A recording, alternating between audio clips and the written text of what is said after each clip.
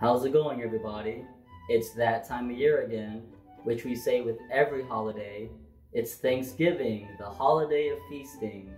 Another holiday where you're stuck being around family and friends you don't really care about, most of them at least, and you have to pretend that you're listening as to what they're doing or not doing with their lives, and you gorge yourselves until you're about to pop, and then the next day, Black Friday, you fight strangers over Apple products that your kids don't deserve on Christmas. But that's neither here or there. I noticed a lot of people like to do these feast meal preparations, or what I like to call the Thanksgiving flex. So I want to try my hand at that. Now, I'm sure some of you are worried that your spread won't look as abundant or plentiful as others, but it's social media, it's all fake. So as long as you have the right camera angles and lighting, and you lay out your food in a specific way, it could look as show-offy as everybody else's. So the first step isn't necessarily the food, it's what the food is on. So whether you're using those big plates or the pots and pans or trays, if they look like crap, your food is gonna look like crap. So make sure you don't go cheap. Don't serve on like those big paper plates. Don't serve on paper pots and pans. Don't serve on those scratched up chipped trays. You know, bust out the good stuff. I'm not saying use the china, but the good stuff.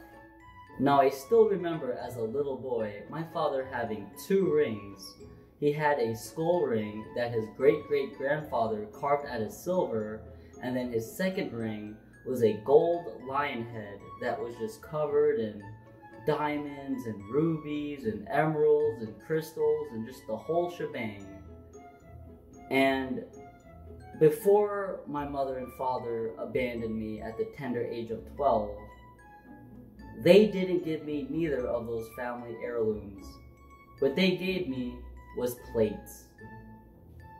Now, I wasn't really appreciative of these plates because I was still a little guy, but once I finally celebrated Thanksgiving on my own, I came to appreciate what they gave me. Now, like I said, you have to use the good stuff. You don't have to bust out the china, but the good stuff. So this is what they gave me. You see these suckers? Look at these. Look at these babies. Wow. Handcrafted on the mounts of Olympus, painted with the finest of paints in Asgard, and as you can see, I mean, when the light hits it, it's like, wow, it's like platinum. So I already know that if I serve food on this plate, whatever I serve, it's gonna look twice as better than yours. And I have 4 of them. Now I'm confused though, because they only gave me 1 jumbo-sized plate. I mean, look at this thing. It covers my entire head. I don't know what happened to the other 3. Maybe they were used in a gang fight. I mean, I am Hispanic. But I managed to keep this in pristine condition. Let me give you a close-up of that. See that? Wow. Oof. Beautiful. Luckily, this year, I don't need to use any pots or pans or trays, but if y'all are using those, word of advice, use plastic scoopers or silicone, whatever it is. Don't use metal, because you know you have those stupid ass family members with their stupid ass kids who have to scrape the sides and scrape the bottom. And of course they're not going to reimburse you, so make sure you don't use metal. And now on to the most important part, number 2, the food. Let me show y'all what I got.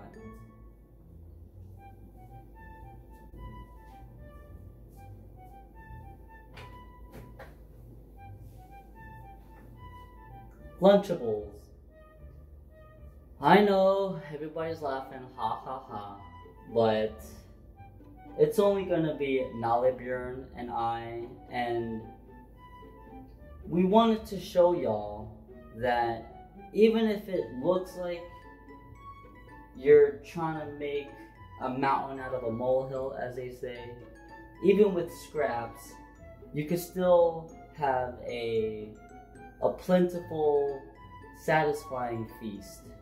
Now, I just want to say that this video is not sponsored by Lunchables in any way.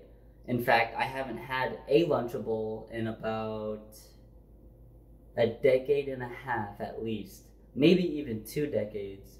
So I'm hoping, I mean, I don't remember how they taste back then. I'm sure they were not amazing, but I'm hoping they don't taste like crap. If you don't mind, I'd just like to sidetrack for a second. Don't you hate it when things that tasted really good as a kid taste like crap now? Like, I remember every time I had a stomach ache, I was so excited to have Pepto-Bismol because it tasted like cotton candy. And then a few years ago, I had it again, and it tastes like toilet water mixed with mop bucket water. It tastes like boo-boo, and I just find that unacceptable. I'm sorry to digress. Back to the food. Okay, now that you're done laughing at this, let me show y'all what I'm working with, okay? Extra cheesy pizza. It comes with what they call cheese, what they call tomato paste, with the stale bread, 1 Airhead, that's it, and a Capri Sun, the Pacific Cooler flavor. I got chicken nuggets. It comes with 5 of them, with a box of strawberry nerds and the fruit punch Capri Sun. I also got the nacho cheese dips and salsa. Ooh, I'm so spoiled. It comes with 1 Kit Kat, probably just like 1 wafer, and the fruit punch Capri Sun. I got the ham and American cracker stackers. That's kind of racist. It comes with what they label as ham and cheese with a few crackers, a chocolate chip cookie, which is probably stale, and fruit punch Capri Sun. They really love those.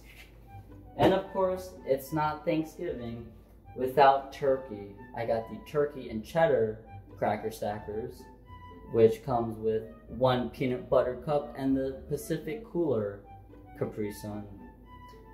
And I just want to ask to any people at Lunchables, whatever company handles it, who the hell are these characters? These suckers were not there when I was a kid. I just want to know who thought of it. They're terrifying. I mean, I think that's a jackalope, yeah. Is that right? Or a jackrabbit, or a hare, whatever. A rabbit and a platypus. It's just so random.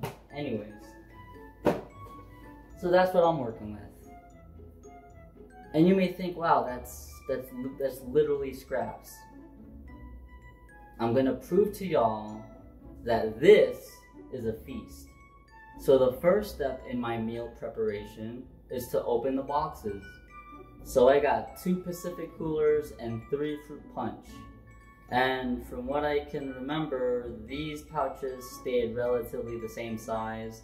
If you have any kids, please let me know if maybe these pouches shrunk a little bit. I'd like to know. Now let's take a gander at these portions. These are the chicken nuggets. Pretty small. I don't understand how this could fill a child. These are the nachos.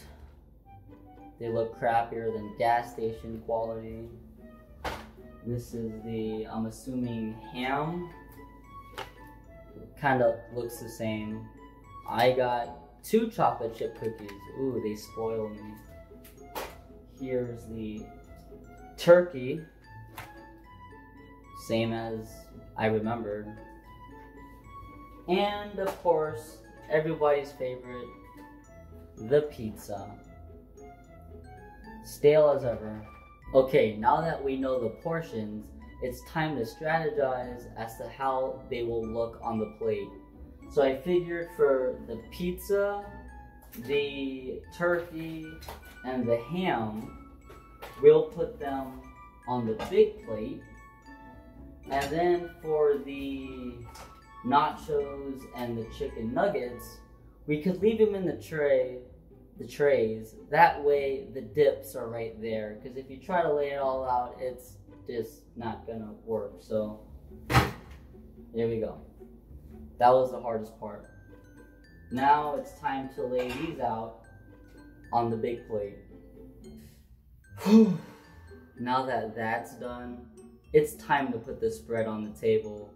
And I must say, I think I outdid myself this year. Ladies and gentlemen, boys and girls, I present to y'all the ultimate Thanksgiving flex. Boom! Y'all thought it couldn't be done, but y'all don't know what I can do. What do you think, Nalibjörn? Exactly, you're welcome. So I want to thank everyone for stopping by. I hope all of you have a happy Thanksgiving, and hopefully only one fight breaks out between the family. And remember, try not to rip each other apart on Black Friday. It's not like your kids deserve the presents anyway. So yeah, I'll see you next time.